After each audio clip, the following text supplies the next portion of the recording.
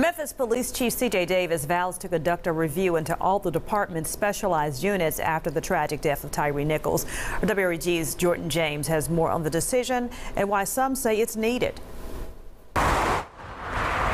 With 5 former Memphis police officers now charged in the death of Tyre Nichols, an internal investigation continues by MPD. Words are only temporary salves that need to be followed by true, responsible action and change. In light of Nichols' death, Chief C.J. Davis says MPD will conduct a review of all of its specialized units, including the Scorpion unit that the officers were a part of. It's a unit created under Davis with the intent to suppress crime in high-crime areas. It is my intent as a proactive measure to ensure that a complete an independent review is conducted. Investigators say Nichols was pulled over for reckless driving, and at least 2 confrontations broke out between him and officers. By the time it was over, the 29-year-old father reportedly went into cardiac arrest and had excessive bleeding. He died 3 days later.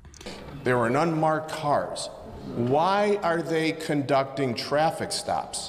This week, the Scorpion unit was called into question by Nichols' family attorney, Antonio Romanucci. This is a pretextual traffic stop, which, let's call it what it is. It's a racist traffic stop is what it is. MPD has not said how long their investigation into specialized units will take, but it's something Shelby County District Attorney Steve Morroy says he supports.